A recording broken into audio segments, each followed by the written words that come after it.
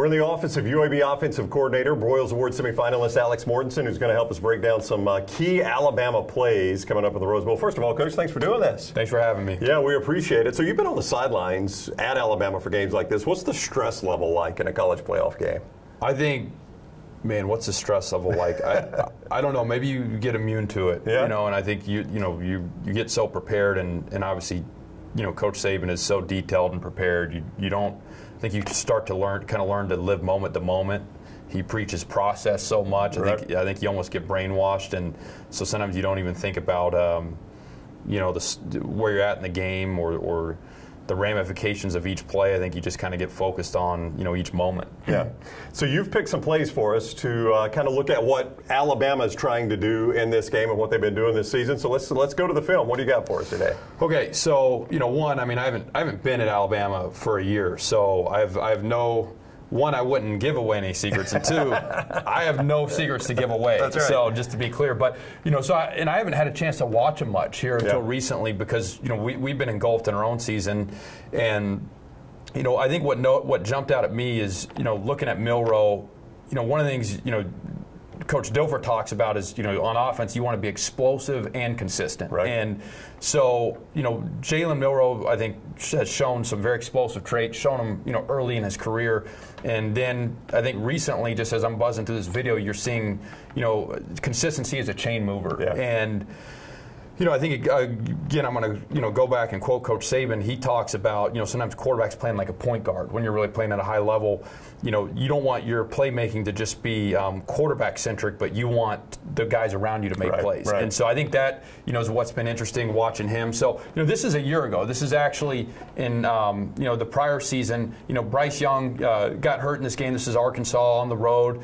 And so, Milroe here is going to scramble for a long run. So this is, talking about that explosive component. You see his explosiveness as a playmaker, scoring from 70-plus yards out. So that's, obviously part of what makes him dangerous, okay, or at least I say scoring, but changing the field position. And then this year. Okay, they're playing Georgia in the SEC Championship. Now, Alabama's got the lead here. If you look at this, it's 27-24, 2 minutes and 52 seconds left. And so they're trying to run the clock out here kind of in 4-minute mode. And so you're going to see him run a direct quarterback run and, for a pretty good gain here, an explosive run. So, again, this is part of, I think, a starting point where you say, well, what makes the guy dangerous are these explosive qualities, as a runner, as an athlete. But I think that, is really selling him short right now in terms of the player he is if you just stop there. So moving forward, okay, now to me this is kind of where, his play here recently gets interesting. So this is the Kentucky game,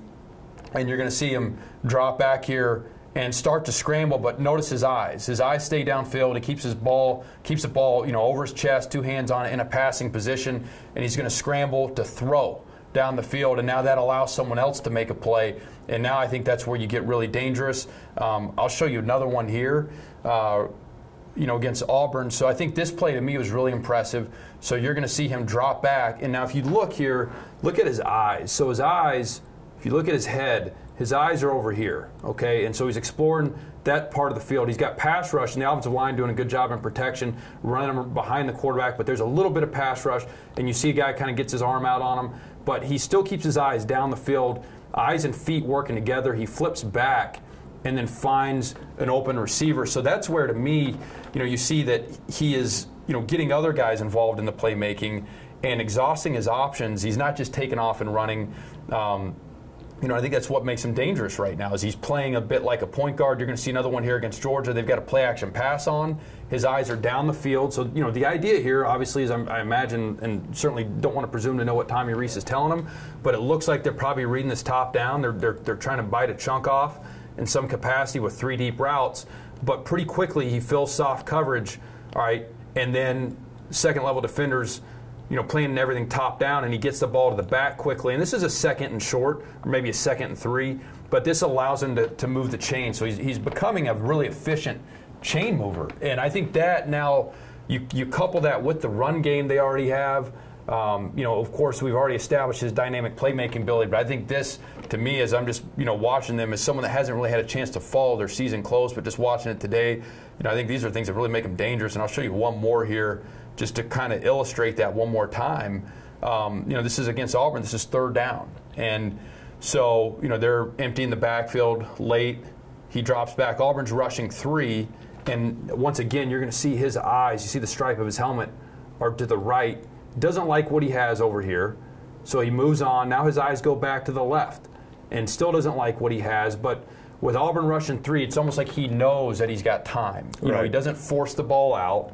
And then he's going to scramble late after he's exhausted his options and keeps the drive alive, moves the chain. So, those are a couple things to me that will be interesting to watch them as they go into the playoff here. If he continues, playing as this consistent chain mover, and then the other part of this too is now, to take his ability away, to take the receiver's ability away. Now what else does that give you? Probably helps the run game too. A lot of people talked about Bryce Young as a point guard distributor, and you're saying that's what Jalen Milroe is doing a lot of right now. I think yes, I'm sorry to interrupt you.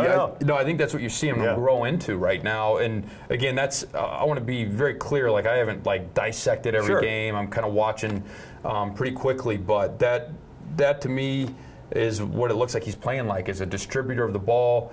And when you got a physical offensive line, you got really good backs. Of course, his playmaking ability has already been highlighted. His ability to pull the ball and run it, his ability to run it off scrambles. But now when you add in this idea that he's playing like a distributor first, I think that makes him very, very dangerous. Yeah. He's UAB Offensive Coordinator Alex Mortensen. Coach, thanks for breaking down the Tide for us. Thanks for having me.